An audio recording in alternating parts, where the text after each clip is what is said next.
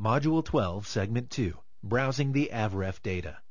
The objectives of this segment are learning how to search for a part using the integrated Avref dataset, reviewing the data elements of the Avref pricing and alternates information, and adding a part from Avref to the Quantum Parts Master table. Please note that this training segment assumes you already have basic working knowledge of the core quantum control modules. The Avref search is integrated with the various inventory searches. To access the Avref data and search for specific parts in it, select the Inventory drop-down menu, select Other Searches, and click on Search Avref to open the Entering Avref Search Parameters window. The Entering Avref Search Parameters window allows you to enter the part number, description, manufacturer, NSN, or cage code to search for a part. You can enter as much or as little information as you have. The more information you provide, the smaller the result set will be, since Quantum will search for a part matching all of the parameters provided. For example, entering 12 for a part number will return all part records in Avref that begin with 12, regardless of the manufacturer or NSN. Adding an NSN number, or just the beginning of one, will return all parts that begin with 12 and have that NSN number. After entering all the search parameters, select OK. Selecting Cancel will return you to the previous screen in Quantum. When you select OK in the Entering Avref Search Parameters window, Quantum searches for all parts that match the parameters and displays them in a grid. The results are displayed in the top section under Avref Parts.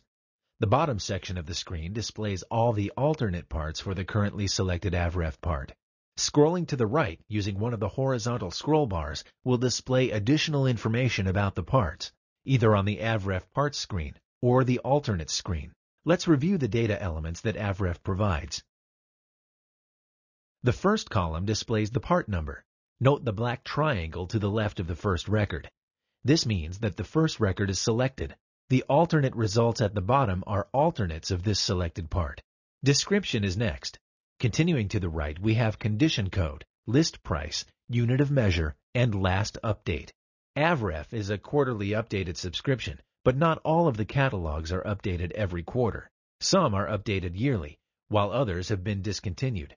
Farther to the right is the NSN, National Stock Number, where applicable, the manufacturer, and the cage code. Comments will display any manufacturer comments. Scroll to the right by clicking the arrow at the bottom right-hand corner of the Avref Parts section. These codes map to Quantum manufacturer codes, and more information about them is available in the Avref documentation. Model displays the part's primary application if provided by the catalog, while Source Catalog ID is the catalog where this part listing originated. The SRC is the source of the data. Avref, which is OEM information, or NSN, which is government procurement information. Packages describes any packaging information. SSCD is the superseding code used by Cessna and Raytheon. Deposit is the core charge for the part. Group number is used internally by the application, and discount shows the manufacturer discount code if applicable. The same information shows up on the Alternates section. The Alternates section will display alternates for any part selected in the Avref Parts section. If the selected part is an Avref source part, then the alternates are OEM alternates of some type. If the source is NSN, the alternates will be in the same NSN number group and are government-approved alternates. Let's review the buttons at the bottom of the screen. Selecting Find will open the Entering Avref Search Parameters window to begin a new search. We will return to the Add to Parts Master button in a moment. Selecting Next will go to the next set of results that match the search parameters if there are more. Selecting Previous will return to the previous result set. Web Logon is reserved for future use. In order to add the selected part to the Quantum Parts Master, select Add to Parts Master, which opens the Adding Part window. The Avref Created box is checked and the Avref information is populated. Selecting OK will add the part to the master parts list in Quantum. After reviewing the Avref screens, let's see how we can view information from the Quantum Master Parts screen. We'll start off by viewing cross-reference, alternate information.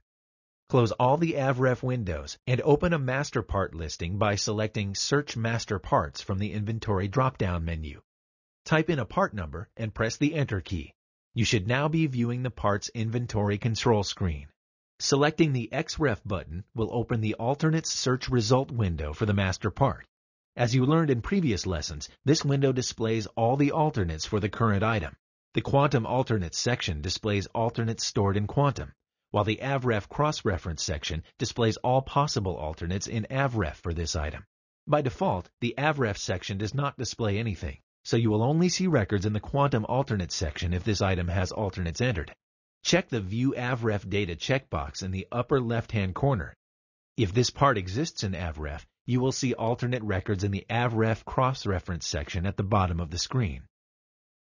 At this point, there are two possible options. Avref can return exact matches or possible matches, depending on the information the master item has. In this case, you will see that the master item has an NSN number. If the master part has an NSN number, all the results returning from Avref will have the same NSN number and are therefore an exact match. You will also notice that the exact matches are colored green, signifying that a direct NSN match was found. If the master item doesn't have NSN information, Avref will return all the possible alternates based on the master item's part number. The results will be grouped together by color, where each color is an alternate group. Each color indicates a group of alternate parts, which are all alternates of each other. We will then identify the specific group we are looking for by reading the description of the part or investigating the records further. Let's review the buttons at the bottom of the screen. You should already be familiar with the Alternates window from other lessons. There are three buttons that are relevant for the Avref information. The Add from Avref button will add the selected Avref alternate to the Quantum Alternates list for this item. Selecting it will open the Adding Alternate from Avref cross-reference window, similar to the standard Adding Alternate button. The alternate type will default from your defaults list in Quantum. You can select a specific type of alternate which you may have previously defined in Quantum. Checking Print Alternate will choose whether to print this alternate when printing the master item on orders. The alternate PN, description, and MFG code will all default from the Avref record. List sequence will control the order in which alternates appear in the Quantum Alternates section. If you check the Create Master PN box, a new master part listing will be created as well. Select OK to add the alternate. The other two buttons are the Next and Previous. Select Next to view the next batch of Avref alternates, if there are more. Select Previous to view the previous batch of Avref alternates, if available.